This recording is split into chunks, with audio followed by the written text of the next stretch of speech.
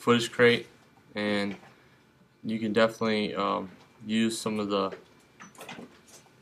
effects in Footage Crate for your video. They have all kinds of different effects that would be cool for an intro. Not real hard to use, or you could do just simple explosions, things like that, of that nature. Some people use these for like gun effects and things like that. I'm going to show you real quick. I'm just going to take one. I'm going to hit download. You have to have an account. It says it'll cost some money, but there's some free ones that you can download. So I downloaded this. I make sure it's on my desktop. I get my iMovie. I just wanted to show you this. This is real easy to play with, but I don't want you to play with it. I want you to have a reason, and this comes more towards the end.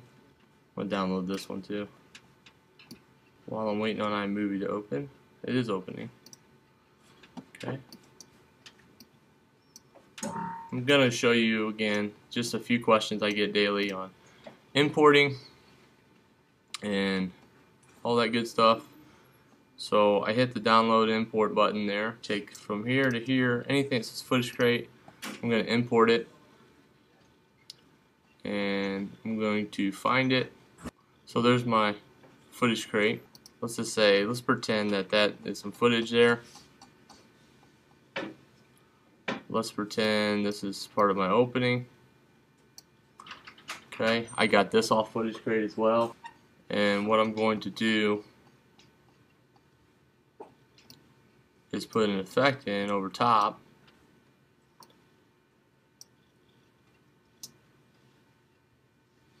And it'll do something to that nature. If I wanted a different effect on my video at a certain moment, it'll do something like that. I understand right now it'll put a crack in the screen. These are just simple effects that you can put into your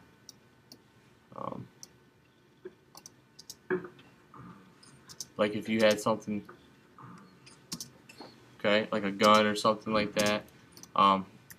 Not that that scene's appropriate for what's going on, but just showing you different effects. It'll affect your actual screen and your footage in iMovie. See how it cracked that screen? It's real simple, real easy to do. It's not very hard. Let's put an explosion in at the end here. So goes from a crack to an explosion, and you can put that as an ending. The other question I get a ton: any green screen footage in this at all? I'm sure there's some kind of green screen in here. There's that. We'll just use this for a minute.